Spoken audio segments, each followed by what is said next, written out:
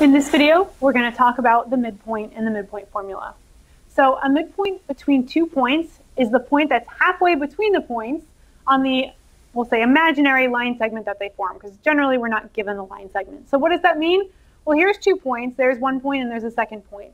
It's the point that's about halfway between them, and if they had a line segment connecting them, so if we just connect a little line segment, it would be the point that is it directly midway between the two on that line segment. So it might be, let's say, right here-ish, roughly, plus or minus. Not an exact science there.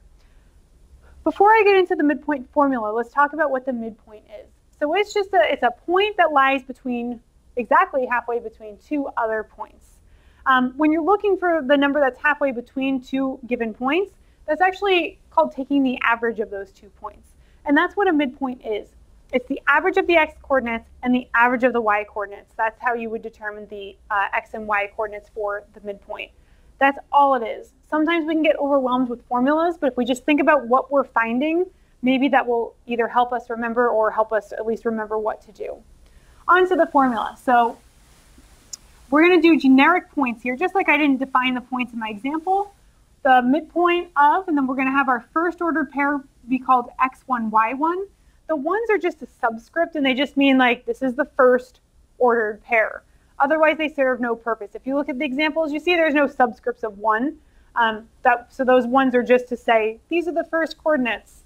And then the second point we're going to call x2, y2. Again, those subscripts just indicating that that's our second ordered pair. If we want the midpoint between those two, it's itself a point. So we're going to open up a set of parentheses because we're going to define a point by x, y. The x coordinate of the midpoint is the average of the x coordinates. So it's going to be the average is when you take them, add them up, and divide by the number of numbers. So x1 plus x2 divided by 2. And the y coordinate is the average of the y coordinates that were given. y1 plus y2 divided by 2. It's very common in a lot of formulas we subtract. Like in slope, it's y2 minus y1. In distance, it's y1 minus y2 or y2 minus y1.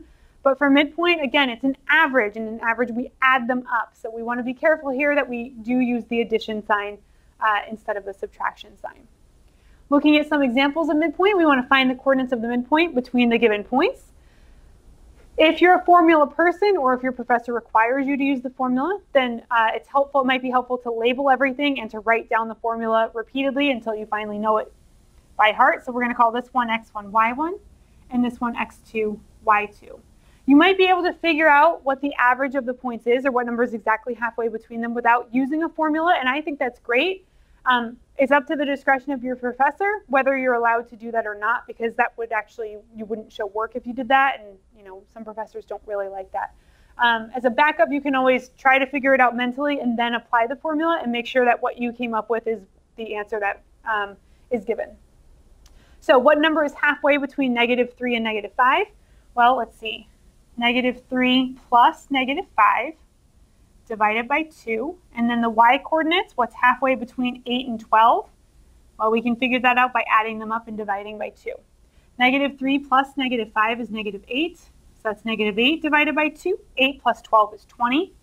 20 divided by 2. And then finally, we have our ordered pair. -8 divided by 2 is -4. And 20 divided by 2 is 10. So we can verify that that makes sense. Is -4 the same distance from -3 as it is from -5? Yeah, it's 1 unit from each. Is 10 the same distance from 8 as it is from 12? Yes, it is a distance of 2 away from each.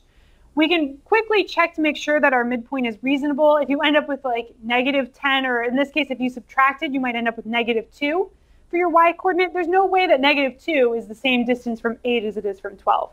So you might be able to catch a mistake if you make one just by doing a quick check for making sure that it's a sound answer. So that would be the coordinates of the midpoint for letter A. For letter B, we want to find the coordinates of the midpoint when we're given these. I'm going to call this one x1, y1, and this point x2, y2. And then we can plug into the midpoint formula. So we're adding up the x coordinates. That's 4 plus -4. Then we divide by 2. And then we add up the y coordinates, 7 plus -1, and divide by 2. 4 plus negative 4 is 0, so that's 0 divided by 2. 7 plus negative 1 is 6. 6 divided by 2.